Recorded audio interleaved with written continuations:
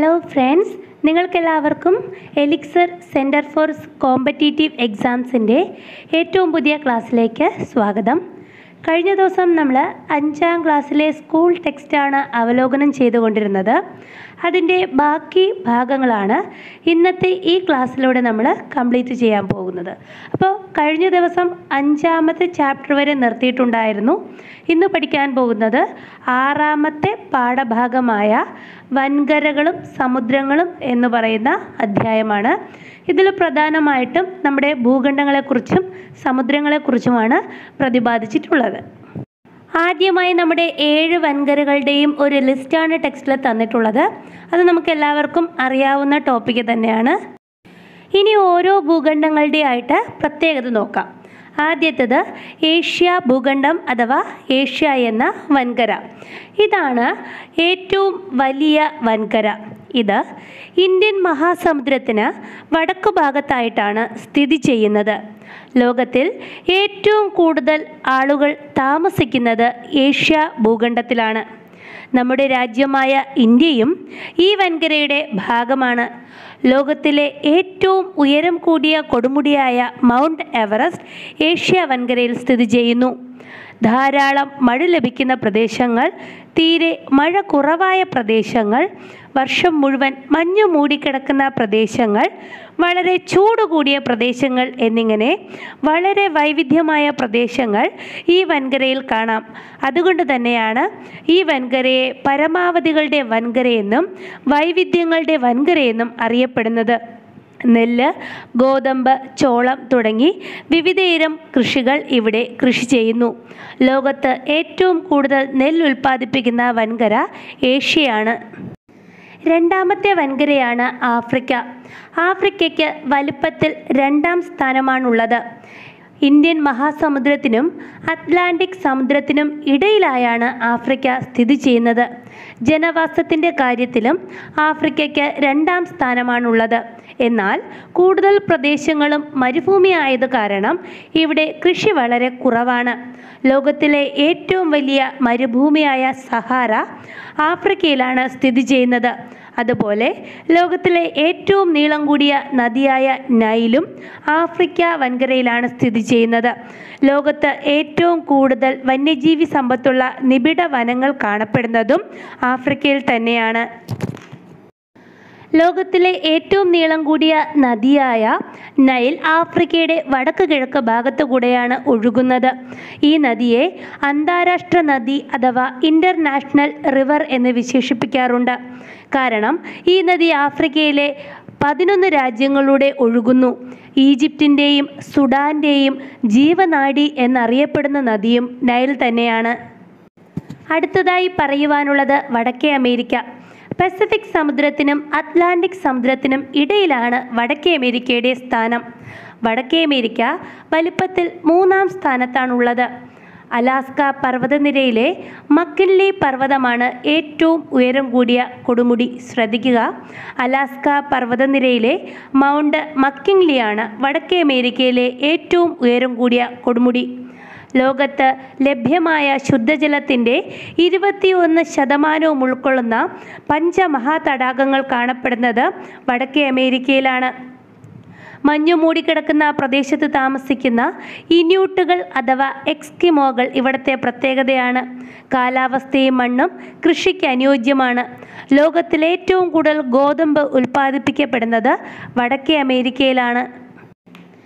വടക്കേ അമേരിക്കയിലെ Canada, USA എന്നീ രാജ്യങ്ങളിലായി സ്ഥിതി ചെയ്യുന്ന superior, Michigan, Huron, Erie, Ontario എന്നിവയാണ് പഞ്ചമഹാതടാകങ്ങളിൽ ഉൾപ്പെടുന്നവ. അടുത്ത വൻകര തെക്കേ അമേരിക്കയാണ്. പസഫിക് സമുദ്രത്തിനും അറ്റ്ലാന്റിക് സമുദ്രത്തിനും ഇടയിലായി സ്ഥിതി ചെയ്യുന്നു. വലുപ്പത്തിൽ 4ാം സ്ഥാനമാണുള്ളത്. മൗണ്ട് അക്വാൻകോഗയാണ് തെക്കേ അമേരിക്കയിലെ ഏറ്റവും ഉയരമുള്ള കൊടുമുടി. ലോകത്ത് ഏറ്റവും കൂടുതൽ ശുദ്ധജലം വഹിക്കുന്ന ആമസോൺ നദി തെക്കേ അമേരിക്കയിലാണ്. PSC ഒരുപാട് തവണ ചോദിച്ചിട്ടുള്ളതാണ് ആമസോൺ നദി ഏത് വൻകരയിലാണെന്ന്. ആൻസർ തെക്കേ അമേരിക്ക. കന്നുകാലി വളർത്തലാണ് ഇവിടുത്തെ ജനങ്ങളുടെ പ്രധാന തൊഴിൽ. ആമസോൺ നദിയിൽ കാണപ്പെടുന്ന ഒരിനം മീനാണ് പിരാന.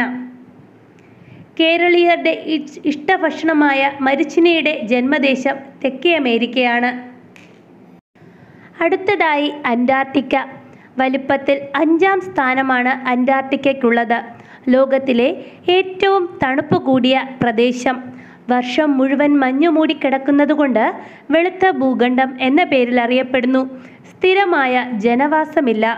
അളവറ്റ ധാതു നിക്ഷേപങ്ങളുള്ള ഈ വൻകരയിൽ ധാതു പര്യവേഷണത്തിനായും കാലാവസ്ഥാ പഠനങ്ങൾക്കായും പല രാജ്യങ്ങളും ഗവേഷണ കേന്ദ്രങ്ങൾ സ്ഥാപിച്ചിട്ടുണ്ട്.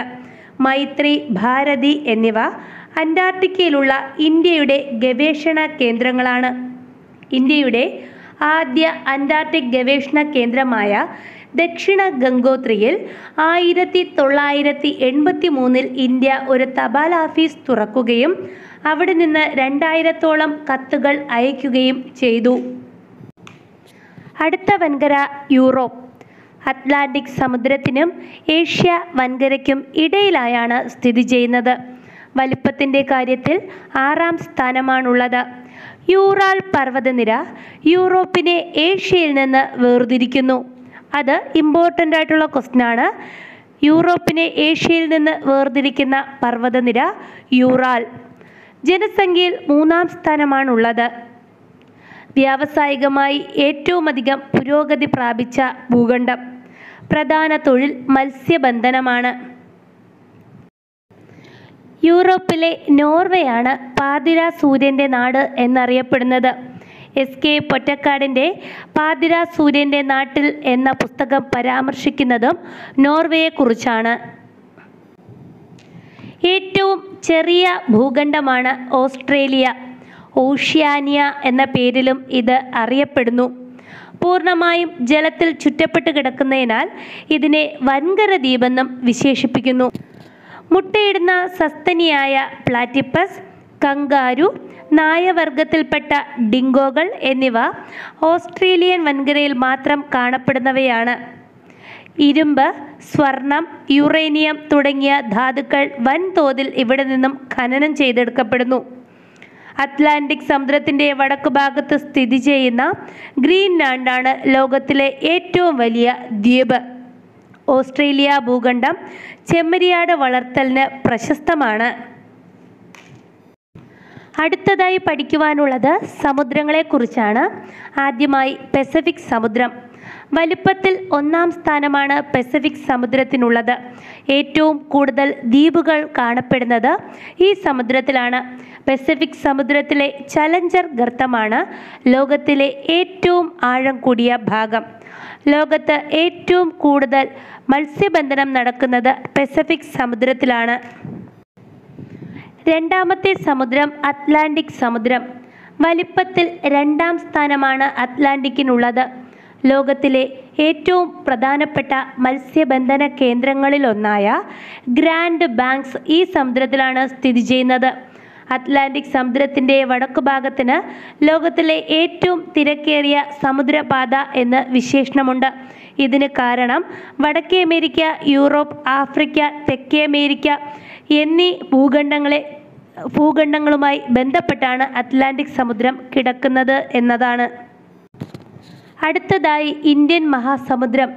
വലിപ്പത്തിൽ 3-ാം സ്ഥാനമുള്ള ഈ സമുദ്രം ഒരു രാജ്യത്തിൻ്റെ പേരിൽ അറിയപ്പെടുന്ന ഏക സമുദ്രമാണ്. ഇതിൻ്റെ ഭാഗങ്ങളാണ് അറബിക്കടലും ബംഗാൾ ഉൾക്കടലും. പവിഴപ്പുറ്റുകൾ ഇന്ത്യൻ മഹാസമുദ്രത്തിൻ്റെ ഒരു പ്രത്യേകതയാണ്. ഉഷ്ണമേഖലാ സമുദ്രങ്ങളിൽ കാണപ്പെടുന്ന കോറൽ പോളിപ്പുകൾ എന്ന സമുദ്രജീവികളുടെ മൃതാവശിഷ്ടങ്ങൾ അടിഞ്ഞുകൂടിയാണ് പവിഴപ്പുറ്റുകൾ രൂപം കൊള്ളുന്നത്. അറബിക്കടലിലെ ലക്ഷദ്വീപ് ഏറ്റവും കൂടുതൽ പവിഴദ്വീപുകളാൽ സമൃദ്ധമാണ്. അന്റാർട്ടിക്ക വൻകരയോട് ചേർന്ന് സ്ഥിതി ചെയ്യുന്ന സമുദ്രഭാഗമാണ് അന്റാർട്ടിക് സമുദ്രം. ഉത്തര ധ്രുവത്തെ ചുറ്റിക്കിടക്കുന്ന സമുദ്രമാണ് ആർട്ടിക് സമുദ്രം. ഇതോടുകൂടി 6-ാമത്തെ അധ്യായം അവസാനിച്ചിരിക്കുന്നു. അടുത്ത അധ്യായം 7 ഇരുമ്പൊരുക്കിയ മാറ്റങ്ങൾ എന്നാണ് അധ്യായത്തിൻ്റെ പേര്. നമുക്ക് നോക്കാം. കഴിഞ്ഞ അധ്യായങ്ങളിൽ നമ്മൾ പറഞ്ഞതാണ് വെങ്കലയുഗത്തോടുകൂടി സാംസ്കാര കേന്ദ്രങ്ങൾ ആരംഭിക്കുകയും ആളുകൾ നദീതടങ്ങളിൽ സാംസ്കാരിക കേന്ദ്രങ്ങൾ തുടങ്ങുകയും ചെയ്തു. അതിൻ്റെ ഭാഗമായി പല സ്ഥലങ്ങളിൽ നിന്നും പല വിഭാഗത്തിൽപ്പെട്ട ജനങ്ങൾ നദീതീരങ്ങളിലേക്ക് കുടിയേറി പാർക്കുവാൻ തുടങ്ങി. അങ്ങനെ ഏകദേശം 3500 വർഷങ്ങൾക്ക് മുമ്പ് ആര്യന്മാർ എന്നറിയപ്പെടുന്ന ഒരു ജനവിഭാഗം സിന്ധു നദീതടത്തിൻ്റെ തീരങ്ങളിലേക്ക് കുടിയേറി പാർത്തു. വേദങ്ങളിൽ നിന്നാണ് ഇവരെക്കുറിച്ചുള്ള വിവരങ്ങൾ ലഭിക്കുന്നത്. വേദങ്ങൾ എഴുതപ്പെട്ട ഭാഷ സംസ്കൃതമായിരുന്നു. വേദങ്ങൾ വാമൊഴിയായിട്ടായിരുന്നു പ്രചരിച്ചിരുന്നത്. വേദങ്ങൾ രൂപം കൊണ്ട കാലഘട്ടത്തെ വേദകാലം എന്ന് അറിയപ്പെടുന്നു. വേദകാലത്തെ ഋഗ്വേദകാലമെന്നും പിൽക്കാല വേദകാലമെന്നും രണ്ടായി തരംതിരിക്കാം. 1500 BC മുതൽ 600 BC വരെയാണ് വേദകാലഘട്ടം. അതിൽ 1500 മുതൽ 1000 BC വരെയുള്ള കാലഘട്ടം ഋഗ്വേദ കാലഘട്ടം എന്നറിയപ്പെടുന്നു. ഈ കാലഘട്ടത്തിലാണ് ഋഗ്വേദം രചിക്കപ്പെട്ടത്. പിൽക്കാല വേദകാലഘട്ടം 1000 BC മുതൽ 600 BC വരെയുള്ള കാലഘട്ടമാണ്. ഈ കാലഘട്ടത്തിലാണ് സാമവേദം, അഥർവവേദം, യജുർവേദം എന്നിങ്ങനെയുള്ള 3 വേദങ്ങളും രചിക്കപ്പെട്ടത്. ഋഗ്വേദകാലത്തെ സമ്പത്ത് കന്നുകാലികളായിരുന്നു. കാലികളെ മേച്ചു നടന്നിരുന്ന ആര്യന്മാരുടെ കൂട്ടത്തെ ഗോത്രം എന്നറിയപ്പെട്ടിരുന്നു. ഓരോ ഗോത്രത്തിൻ്റെയും തലവൻ രാജനെന്നും അറിയപ്പെട്ടിരുന്നു. കന്നുകാലികൾക്ക് വേണ്ടി ഗോത്രങ്ങൾ തമ്മിൽ ഗാവിഷ്ടി എന്ന പേരുള്ള യുദ്ധങ്ങൾ പോലും നടന്നിരുന്നു. ആദ്യമായി സപ്തസിന്ധു പ്രദേശത്തേക്ക് കുടിയേറിപ്പാർത്ത ആര്യന്മാർ പിന്നീട് ഗംഗാ സമതലത്തിലേക്ക് എത്തുകയാണുണ്ടായത്. പിൽക്കാല വേദ കാലഘട്ടത്തിൽ കാലികളെ മേച്ചു നടന്ന ആര്യന്മാർ ഗംഗാ സമതലത്തിൽ എത്തിയതോടുകൂടി കൃഷിയുടെ കാര്യങ്ങളിലേക്ക് ശ്രദ്ധ തിരിക്കുന്നു. എന്നാൽ അവരുടെ കൈവശമുണ്ടായിരുന്ന ചെമ്പുകൊണ്ട് ഗംഗാ സമതലത്തിൽ മണ്ണുകൾ കിളയ്ക്കാനും മരങ്ങൾ മുറിക്കാനും അവർക്ക് അപ്രാപ്യമായി തോന്നി. മരങ്ങൾ മുറിക്കാനും കാഠിന്യമായ ലോഹങ്ങൾ കൊണ്ട് പണിയായുധങ്ങൾ നിർമ്മിക്കുന്നതിനും വേണ്ടി പുതിയൊരു ലോഹം കണ്ടുപിടിക്കേണ്ടത് അത്യാവശ്യമായി വന്നു. ഇത് ഇരുമ്പിൻ്റെ കണ്ടുപിടുത്തത്തിലേക്ക് നയിച്ചു. ഇരുമ്പ് കണ്ടുപിടിച്ചതോടുകൂടി വൻതോതിലുള്ള നിക്ഷേപങ്ങൾ ഗംഗാ സമതലത്തിൽ നിന്നും ആര്യന്മാർ കണ്ടെടുക്കുകയും കാടുകൾ വെട്ടിത്തെളിച്ച് കലപ്പകൾ ഉപയോഗിച്ച് നിലമുഴുത് കൃഷി മുഖ്യ തൊഴിലായി മാറ്റുകയും ചെയ്തു. ആര്യന്മാർ ഇരുമ്പ് ഉപയോഗിച്ചു തുടങ്ങിയ ഈ കാലഘട്ടത്തെയാണ് ഇരുമ്പ് യുഗം എന്ന് അറിയപ്പെടുന്നത്. ഇരുമ്പ് കണ്ടെത്തിയത് ആരാണെന്ന് PSCയുടെ മുൻകാല പരീക്ഷകളിൽ ചോദിച്ചിട്ടുണ്ട്. ആര്യന്മാരാണ് ഇരുമ്പിൻ്റെ ഉപയോഗം ആദ്യമായി കണ്ടെത്തിയത്. സ്ഥിരമായ ജനവാസം ആരംഭിച്ചതോടുകൂടി അവരുടെ ജീവിതക്രമത്തിൽ മാറ്റങ്ങൾ ഉണ്ടായി. സമൂഹത്തിൽ നിലനിന്ന തൊഴിലിൻ്റെ അടിസ്ഥാനത്തിൽ ജനങ്ങൾ 4 വിഭാഗങ്ങളായി വിഭജിക്കപ്പെട്ടു.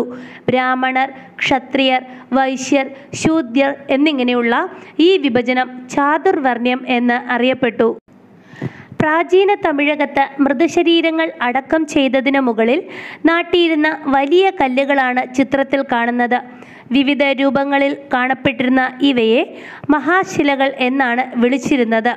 മഹാശിലകൾ അക്കാലത്തെക്കുറിച്ചുള്ള വിവരങ്ങൾ തരുന്ന തെളിവുകളാണ്.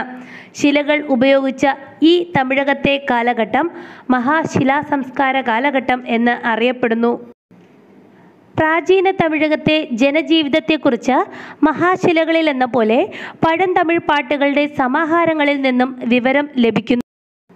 മധുര കേന്ദ്രമാക്കി ഭരണം നടത്തിയിരുന്ന പാണ്ഡ്യന്മാരുടെ പ്രോത്സാഹനത്തിൽ സാഹിത്യകാരന്മാരുടെ ഒരു കൂട്ടായ്മ പ്രാചീന തമിഴകത്ത് നിലനിന്നിരുന്നു. ഇതിനെ സംഘം എന്ന പേരിൽ അറിയപ്പെട്ടു. പത്തുപാട്ട്, പതിറ്റിപ്പത്ത്, അകനാനൂറ്, പുറനാനൂറ് എന്നിവ സംഘം കൃതികളിൽ പ്രധാനപ്പെട്ടവയാണ്. പ്രാചീന തമിഴകം ഭരിച്ചിരുന്നത് പാണ്ഡ്യന്മാർ, ചേരന്മാർ, ചോളന്മാർ എന്നിവരായിരുന്നു. ഇവരെ ഒരുമിച്ച് മൂവേന്തന്മാർ എന്ന് അറിയപ്പെട്ടു. സംഘം കൃതികളിൽ നിന്ന് ലഭിക്കുന്ന വിവരങ്ങളനുസരിച്ച് പ്രാചീന തമിഴകം 5 ഭൂവിഭാഗങ്ങളായി അറിയപ്പെട്ടിരുന്നു. ഇവയെ തിണകളെന്ന് വിളിക്കപ്പെട്ടു. കുറിഞ്ചി മലയോര പ്രദേശങ്ങൾ, മുല്ല കാടുകളും പുൽമേടുകളും, പാല വരണ്ട പ്രദേശവും, മരുതം വയൽ പ്രദേശവും, നെയ്തൽ തീരപ്രദേശവുമായിരുന്നു. കേരളത്തിലെ ഇന്നത്തെ സ്ഥലങ്ങളായ മുല്ലശ്ശേരി, മരുതൂർ, പാലക്കാട് തുടങ്ങിയ സ്ഥലപ്പേരുകൾ ഈ തിണകളുമായി ബന്ധപ്പെട്ട് രൂപം കൊണ്ടവയാണ്. അങ്ങനെ 7ാമത്തെ അധ്യായവും കഴിഞ്ഞിരിക്കുകയാണ്. അടുത്തത് 8ാമത്തെ അധ്യായം അഹിംസ, അറിവ്, അധികാരം എന്ന പാഠഭാഗമാണ് ഇനി നാം പഠിക്കുവാനായി പോകുന്നത്. ഗംഗാ സമതലത്തിലേക്കുള്ള ആര്യന്മാരുടെ മുന്നേറ്റം നമ്മൾ കണ്ടതാണ്. ആര്യന്മാരുടെ വ്യാപനത്തെ തുടർന്ന് BC 6ാം നൂറ്റാണ്ടോടുകൂടി ഗംഗാ സമതലത്തിൽ കാർഷിക മേഖലകൾ രൂപം കൊണ്ടു. കൈമാറ്റ കേന്ദ്രങ്ങളും പട്ടണങ്ങളും അടങ്ങിയ അവ ജനപദങ്ങൾ എന്ന പേരിൽ അറിയപ്പെട്ടു. ഇത്തരം ജനപദങ്ങൾ ഗോദാവരി നദീതടം വരെ വ്യാപിച്ചിരുന്നു. അവയിൽ 16 ശക്തി പ്രാപിച്ചു. അവയെ മഹാജനപദങ്ങൾ എന്ന് അറിയപ്പെടുന്നു. മഹാജനപദങ്ങളിൽ ഏറ്റവും പ്രധാനപ്പെട്ടവയായിരുന്നു മഗധ. 16 മഹാജനപദങ്ങൾ താഴെ പറയുന്നവയാണ്: മഗധ, അംഗം, വഞ്ചി, മല്ല, കാശി, വത്സം, കോസലം, ഛേദി, പാഞ്ചാലം, അശ്മകം, അവന്തി, ശുരസേന, കുരു, മാത്സ്യം, ഗാന്ധാരം, കമ്പോജം എന്നിവയായിരുന്നു ആ 16 മഹാജനപദങ്ങൾ. ഇതേ കാലഘട്ടത്തിൽ സമൂഹത്തിൽ നിലനിന്നിരുന്ന അസമത്വങ്ങൾക്കെതിരായി ജൈനമതവും ബുദ്ധമതവും ആവിർഭവിക്കുന്നു. വർദ്ധമാന മഹാവീരൻ പ്രചരിപ്പിച്ച ജൈനമതവും ഗൗതമ ബുദ്ധൻ പ്രചരിപ്പിച്ച ബുദ്ധമതവും അഹിംസയ്ക്ക് പ്രാധാന്യം നൽകി.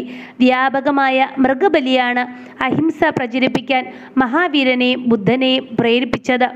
മഹാവീരൻ ഉപയോഗിച്ച ഭാഷ പ്രാകൃതായിരുന്നു. ബുദ്ധൻ പാലി ഭാഷയാണ് ഉപയോഗിച്ചിരുന്നത്. ജൈനമതത്തിലെ തത്വങ്ങളായിരുന്നു ശരിയായ ജ്ഞാനം, ശരിയായ വിശ്വാസം, ശരിയായ പ്രവൃത്തി എന്നിവ. ആഗ്രഹങ്ങളാണ് ദുഃഖത്തിന് കാരണം എന്നതായിരുന്നു ബുദ്ധമതത്തിൻ്റെ അടിസ്ഥാന തത്വം.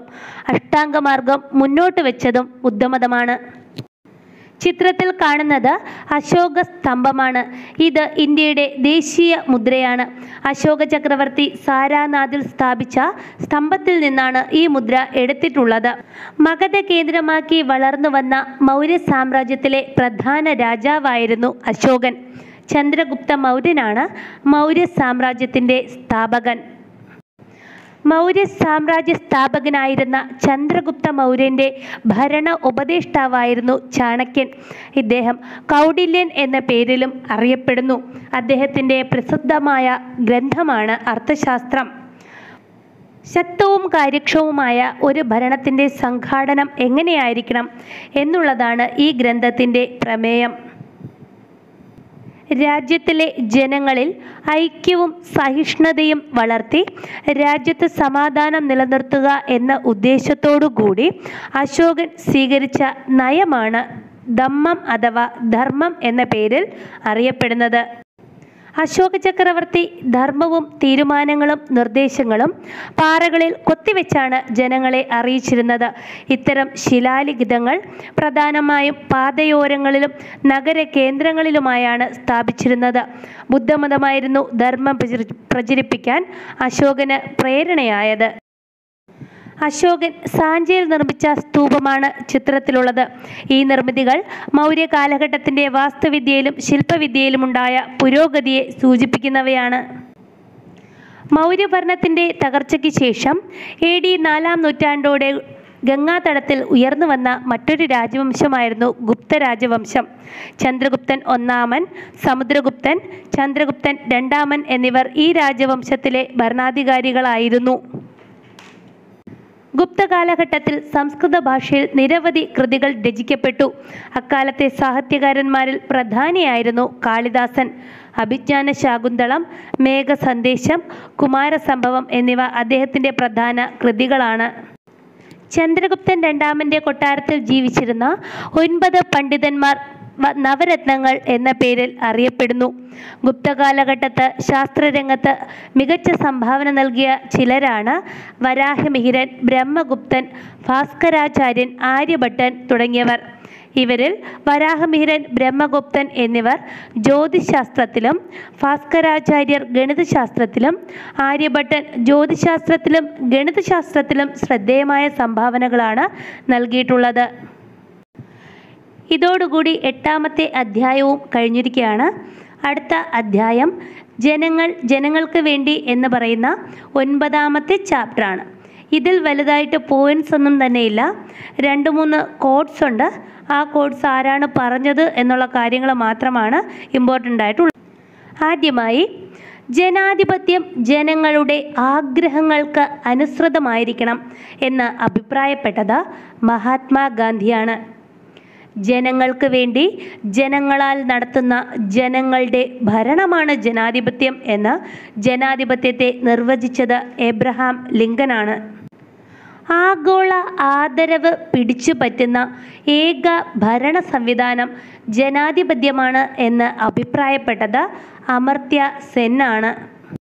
അപ്പോൾ നമ്മൾ പ്രധാനപ്പെട്ട കോഡ്സ് കേട്ട് കഴിഞ്ഞു. ഇനി എന്താണ് ജനാധിപത്യമെന്ന് നോക്കാം. ജനാധിപത്യം എന്ന അർത്ഥം വരുന്ന ഡെമോക്രസി എന്ന ഇംഗ്ലീഷ് പദം ഡെമോക്രാറ്റിയ എന്ന ഗ്രീക്ക് പദത്തിൽ നിന്ന് ഉത്ഭവിച്ചതാണ്. ജനം എന്നർത്ഥമുള്ള ഡമോസ്, ശക്തി അഥവാ അധികാരം എന്നർത്ഥമുള്ള ക്രാറ്റോസ് എന്നീ 2 ഗ്രീക്ക് പദങ്ങൾ ചേർന്നുണ്ടായതാണ് ഇത്. ജനങ്ങൾ നേരിട്ടോ ജനങ്ങളാൽ തിരഞ്ഞെടുക്കപ്പെട്ട പ്രതിനിധികളോ ജനങ്ങൾക്ക് വേണ്ടി ഭരണം നടത്തുന്ന പ്രക്രിയയാണ് ജനാധിപത്യം എന്ന് അറിയപ്പെടുന്നത്. അടുത്തതായി, പ്രത്യക്ഷ ജനാധിപത്യവും പരോക്ഷ ജനാധിപത്യവും. പ്രത്യക്ഷ ജനാധിപത്യത്തിൽ പ്രധാന തീരുമാനങ്ങൾ ജനങ്ങൾ നേരിട്ടെടുക്കുന്നു. ഇത്തരം ജനാധിപത്യമാണ് പ്രത്യക്ഷ ജനാധിപത്യം. എന്നാൽ സംസ്ഥാന നിയമസഭ, പാർലമെൻറ്റ് എന്നിവിടങ്ങളിൽ തീരുമാനങ്ങൾ എടുക്കുന്നത് ജനങ്ങൾ നേരിട്ടല്ല, അവർ തിരഞ്ഞെടുത്ത പ്രതിനിധികളാണ്. ഇത്തരം പ്രാതിനിധ്യ ജനാധിപത്യത്തെ പരോക്ഷ ജനാധിപത്യം എന്ന് പറയുന്നു. വളരെ കുറച്ച് പോയിൻറ്റ്സുമായി നമ്മൾ 9ാമത്തെ അധ്യായവും കംപ്ലീറ്റ് ചെയ്തിരിക്കുകയാണ്. ഇനി 10ഉം 11ഉം അധ്യായങ്ങൾ മാത്രമേ നമുക്കുള്ളൂ. അപ്പോൾ നമുക്ക് 10ാമത്തെ അധ്യായത്തിലേക്ക് കടക്കാം. അധ്യായത്തിൻ്റെ പേര് കേരളക്കരയിൽ എന്നാണ്. കേരളത്തിൻ്റെ ഭൂപ്രകൃതിയെ പ്രധാനമായും 3ആയി തരംതിരിക്കാം. മലനാട്, ഇടനാട്, തീരപ്രദേശം. സമുദ്രനിരപ്പിൽ നിന്ന് ഏകദേശം 75 മീറ്ററിൽ അധികം ഉയരമുള്ള പ്രദേശങ്ങളാണ് മലനാട്. തെക്ക് തമിഴ്നാട് മുതൽ വടക്ക് ഗുജറാത്ത് വരെ വ്യാപിച്ചു കിടക്കുന്ന പശ്ചിമഘട്ട മലനിരകളുടെ ഭാഗമാണ് കേരളത്തിൻ്റെ മലനാട് പ്രദേശം. വിവിധയിനം ജന്തുജീവജാലങ്ങളെ കൊണ്ട് വൈവിധ്യമാർന്നവയാണ് കേരളത്തിൻ്റെ മലനാടിൻ്റെ പ്രകൃതി. സമുദ്രനിരപ്പിൽ നിന്നും 7.5 മീറ്റർ മുതൽ 75 മീറ്റർ വരെ ഉയരമുള്ള ഭൂപ്രദേശങ്ങൾ ഉൾപ്പെടുന്നതാണ് ഇടനാട്. ചെറിയ കുന്നുകളും താഴ്വരകളും നദീതീരങ്ങളുമെല്ലാം ചേർന്നതാണ് ഇടനാട് മേഖല. സമുദ്രനിരപ്പിൽ നിന്നും 7.5 മീറ്റർ വരെ ഉയരമുള്ള പ്രദേശമാണ് തീരപ്രദേശം. മിതമായ കാലാവസ്ഥയാണ് കേരളത്തിൽ നിലനിൽക്കുന്നത്. അത് കഠിനമായ ചൂടോ തണുപ്പോ കേരളത്തിൽ അനുഭവപ്പെടാതിരിക്കാൻ കാരണം കടലിൻ്റെ സാമീപ്യമാണ്. തെക്ക് പടിഞ്ഞാറൻ മൺസൂൺ കാലത്ത് കേരള തീരത്ത് ഏറ്റവും കൂടുതൽ മഴ ലഭിക്കുന്നു. ജൂൺ മാസത്തിൽ തുടങ്ങുന്ന ഈ മഴക്കാലം ഇടവപ്പാതി, കാലവർഷം എന്നിങ്ങനെയുള്ള പേരുകളിലും അറിയപ്പെടുന്നു. വടക്കുകിഴക്കൻ മൺസൂൺ കാലം തുലാവർഷം എന്നാണ് അറിയപ്പെടുന്നത്. വൈകുന്നേരങ്ങളിലെ ഇടിയോടുകൂടിയ മഴയാണ് തുലാവർഷത്തിൻ്റെ പ്രധാന പ്രത്യേകതകൾ. 1/4 നൂറ്റാണ്ട് മുമ്പ് വറ്റിവരണ്ടു പോയ അട്ടപ്പാടിയിലെ കൊടങ്ങരപ്പള്ളം പുഴയാണ് അതിൻ്റെ ഒഴുക്ക് വീണ്ടെടുത്തുകൊണ്ട് പുനർജനിയായി വീണ്ടും മാറുന്നത്. കാട് വെച്ച് പിടിപ്പിക്കൽ, മഴക്കുഴികൾ, തടയണകൾ എന്നിവയുടെ നിർമ്മാണം കാരണം പുഴ നീരൊഴുക്ക് വീണ്ടെടുത്തുകൊണ്ട് അട്ടപ്പാടി പ്രദേശത്തുകൂടി വീണ്ടും ഒഴുകിക്കൊണ്ടിരിക്കുന്നു. കടലിനോട് ചേർന്ന് കാണപ്പെടുന്ന വലിയ ജലാശയങ്ങളാണ് കായലുകൾ. കേരളത്തിലെ ഏറ്റവും വലിയ കായലാണ് വേമ്പനാട്ട് കായൽ. കരയാൽ ചുറ്റപ്പെട്ട വലിയ ജലാശയങ്ങളാണ് തടാകങ്ങൾ. കൊല്ലം ജില്ലയിലെ ശാസ്താംകോട്ട തടാകമാണ് സംസ്ഥാനത്തിലെ ഏറ്റവും വലിയ ശുദ്ധജല തടാകം. ഇനി നമുക്ക് കേരളത്തിലെ കൃഷി രീതികളെക്കുറിച്ച് നോക്കാം. തീരപ്രദേശങ്ങളിൽ തെങ്ങ്, നെല്ല് തുടങ്ങിയ വിളകളാണ് മുഖ്യമായും കൃഷി ചെയ്യുന്നത്. ഇവിടത്തെ കായലുകൾ മത്സ്യകൃഷിക്ക് ഉപയോഗിക്കുന്നു. എന്നാൽ ഇടനാട്ടിലെത്തുമ്പോഴേക്കും വൈവിധ്യമാർന്ന നെല്ല്, തെങ്ങ്, വാഴ, ചേന, ചേമ്പ് കൂടാതെ കമുക്, റബ്ബർ, മരിച്ചീനി, കാപ്പി, കുരുമുളക് തുടങ്ങിയവ കൃഷി ചെയ്യുന്നു. മലനാട്ടിൽ പൊതുവെ തണുപ്പുള്ള കാലാവസ്ഥയായതിനാൽ തേയില, ഏലം, കുരുമുളക് എന്നീ വിളകൾക്ക് ഏറ്റവുമേറെ അനുയോജ്യകരമാണ്. അങ്ങനെ ഈ 5ാം ക്ലാസ്സിൻ്റെ അവസാന പാഠഭാഗത്തിലേക്ക് നമ്മൾ കടന്നിരിക്കുകയാണ്. 11ാമത്തെ അധ്യായം നമ്മുടെ ഇന്ത്യ എന്നുള്ള അധ്യായമാണ്. ഇതോടുകൂടി 5ാം ക്ലാസ്സിലെ സോഷ്യൽ സയൻസ് അവസാനിക്കുന്നതാണ്. ഹിമാലയ പർവ്വതനിരയ്ക്ക് തെക്ക് ഭാഗത്ത് വിശാലമായ ഒരു സമതലമുണ്ട്. ഹിമാലയത്തിൽ നിന്നും നദികൾ ഒഴുക്കിക്കൊണ്ടുവരുന്ന എക്കൽ നിക്ഷേപിച്ചാണ് ഈ സമതലങ്ങൾ രൂപപ്പെട്ടത്. സിന്ധു, ഗംഗ, ബ്രഹ്മപുത്ര സമതലങ്ങൾ എന്നിങ്ങനെയാണ് ഈ സമതല പ്രദേശം അറിയപ്പെടുന്നത്. ഗോതമ്പ്, നെല്ല്, ചോളം, കരിമ്പ് മുതലായ അനേക വിളകൾ കൃഷി ചെയ്യപ്പെടുന്നത് കൊണ്ട് ഇതിനെ ഇന്ത്യയുടെ ഭക്ഷ്യക്കലവറ എന്ന് അറിയപ്പെടാറുണ്ട്. ഇന്ത്യയുടെ വടക്കു പടിഞ്ഞാറ് സ്ഥിതി ചെയ്യുന്ന രാജസ്ഥാൻ സംസ്ഥാനത്തിൻ്റെ കൂടുതൽ ഭാഗവും മരുഭൂമിയാണ്. ഥാർ മരുഭൂമി എന്നറിയപ്പെടുന്ന ഈ പ്രദേശത്ത് മഴ വളരെ കുറവായതിനാൽ ജനവാസവും കൃഷിയും കുറവാണ്. ചുറ്റുമുള്ള പ്രദേശങ്ങളെ അപേക്ഷിച്ച് ഉയർന്നതും മുകൾ ഭാഗം ഏറെക്കുറെ നിരപ്പായതുമായ ഭൂപ്രദേശങ്ങളെയാണ് പീഠഭൂമികൾ എന്ന് അറിയപ്പെടുന്നത്. ഇന്ത്യയിലെ ഏറ്റവും വലിയ പീഠഭൂമിയാണ് ഡെക്കാൻ പീഠഭൂമി. മാൾവ, ഛോട്ടാ നാഗ്പൂർ എന്നിവയും മറ്റ് പ്രധാനപ്പെട്ട പീഠഭൂമികളാണ്. സമുദ്രത്തോട് ചേർന്ന് കിടക്കുന്ന നിരപ്പായ ഭൂപ്രദേശങ്ങളാണ് തീരപ്രദേശങ്ങൾ. നീളമേറിയ തീരപ്രദേശമാണ് ഇന്ത്യക്കുള്ളത്. ഇന്ത്യയെക്കുറിച്ചുള്ള വളരെ ലഘുവായിട്ടുള്ള വിവരങ്ങൾ മാത്രമേ 11ാമത്തെ ചാപ്റ്ററിൽ ഉൾക്കൊള്ളിച്ചിട്ടുള്ളൂ. അതിനകത്ത് നിന്നും PSCക്ക് ചോദിക്കാവുന്ന തരത്തിലുള്ള ആഴത്തിലുള്ള ക്വസ്റ്റ്യൻസ് ഒന്നും തന്നെയില്ല. അപ്പോൾ ഇതോടുകൂടി 5ാം ക്ലാസ്സിലെ സോഷ്യൽ സയൻസ് ടെക്സ്റ്റ് നമ്മൾ കംപ്ലീറ്റ് ചെയ്തിരിക്കുകയാണ്. നിങ്ങൾക്ക് എൻ്റെ ക്ലാസ്സുകൾ ഇഷ്ടമാകുന്നുണ്ട് എങ്കിൽ നിങ്ങളുടെ ആ ഇഷ്ടം സബ്സ്ക്രൈബ് ബട്ടണിലും ബെൽ ബട്ടണിലും ക്ലിക്ക് ചെയ്തും ലൈക്ക് ചെയ്തും ഷെയർ ചെയ്തും എന്നെ അറിയിക്കുക. 6ാം ക്ലാസ്സിലെ ഹിസ്റ്ററിയുടെ പുതിയ അധ്യായങ്ങളുമായി വീണ്ടും തന്നെ നമുക്ക് കാണാം. ഇത് നിങ്ങളോടൊപ്പം ഉണ്ടായിരുന്നത് നിങ്ങളുടെ സ്വന്തം അനു വീണ.